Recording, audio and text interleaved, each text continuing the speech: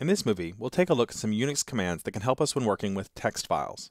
Now when I say text file, I'm really talking about a file that has nothing in it but text. That's very different from a Microsoft Word document, which contains both formatting information and text. Right? These commands would not help us in those cases. For example, if we tried to do a word count of a Microsoft Word document, it would try and count all of the formatting information as well as the actual text of the document. So in all these cases, we're really talking about working with pure text files. So the three that we're going to be looking at are WC, which is short for word count, sort for sorting lines, and unique, UNIQ. There's no UE on the end of it, and that's for filtering in and out repeated lines. Let's take a look at all three and see how they work.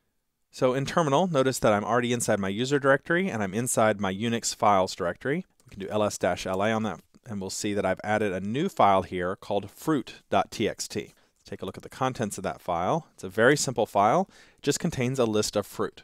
Notice a couple of things about it though. Notice that they're not sorted. Notice that there are repeats in there. And notice in particular that strawberry is repeated immediately one after the other.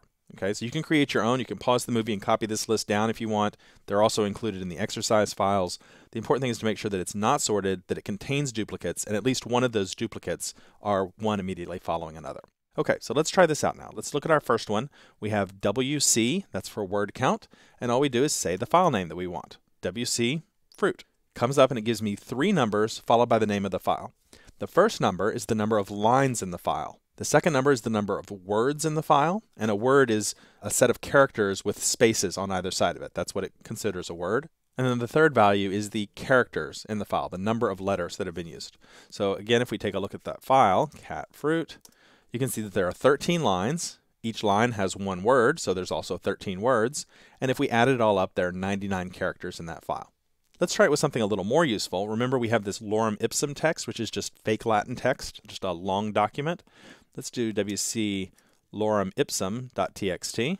You'll see that it comes up and it tells me that that file has 523 lines, 5,289 words, and 36,232 characters. Now I just want to point out something here. If we do head lorem ipsum, we can take a peek at the beginning. Each one of these lines actually has a line return after it. I did that on purpose when I created this file. There is a line return at the end of each of these lines. Now with a lot of paragraphs, that would not be true, right? They would not be wrapped like this. They would just continue and you wouldn't have a line return. It would just keep going. So every paragraph would be considered one line, right? So keep that in mind when we're talking about lines. We're not talking about the lines that you see on your screen necessarily. We're talking about a line up until it gets to a line return. So that's really all there is to doing word count. It's a very simple utility, but it can be very useful. Let's try working with the next one, which is sort. And all we do for sort is we say sort the lines in a file. Sort fruit.txt. So now it gives us that same list back, but it's been sorted. Now notice it did not actually change the file itself, right? If I do, the original file is untouched. What it did was just take that file, sort it, and output the results to me on the screen. Now I could copy and paste it, or as we'll see in the next chapter, I could then send that to a file, and we'll see how to do that.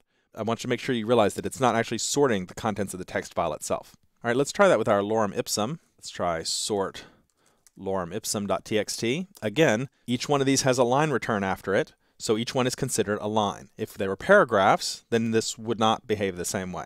Notice that we're seeing all the V's down here at the bottom. I just want to scroll up a bit through the alphabet till we get up here to the A's. Here we have the A's. Now notice this, lowercase a, and then we start over with capital V. Capital letters and lowercase letters are treated differently by sort by default. Now we can pass in the F option and we can change that. All right, so let's do -F. I'll clear the screen just so we have everything gone from before. And now look, you see that they're mixed in, the uppercase and lowercase. So that's the F option. There's also a reverse sort. Let's take out the F option and do an R. That's for reverse. Now we see a lot of blank lines here. If we scroll up, you'll see that blank lines count as lines. They get sorted before the A's, right? So there's the A's, we keep going up, here's the C's and the D's and so on. Okay, so that's reverse sort, and it also helps you to see that these blank lines are still included as lines. And then the last thing let's do is if we sort fruit reverse first, just so you can see that it reverse sorts those. That's nice and easy to see. And let's do sort-U, and that's the option for sorted and unique, right? So we get rid of all those duplicates at the same time. Sorted and unique. Now each entry just occurs once. Okay, notice what it did there. It sorted them, and it made sure we only had each one time. So sort has its built-in unique option. There are a couple of other options. You can look at the man pages to see what those are, but sort is a really, really useful tool. It actually works well with other commands. We'll see that later. We'll see how to use two commands together, but sort is really useful for that. Another one that works well with other commands is unique. Unique allows you to filter in or out repeated lines in a file. The default is to dedupe the repeated lines. Let me show you by using it on our fruit file, and it's easy to see. Notice that apple is still in there twice, right? It did not dedupe that, but strawberry is only in there once because strawberry is in there immediately after. So it does not sort them and dedupe them. It only goes down the line and says, is this line the same as the next line?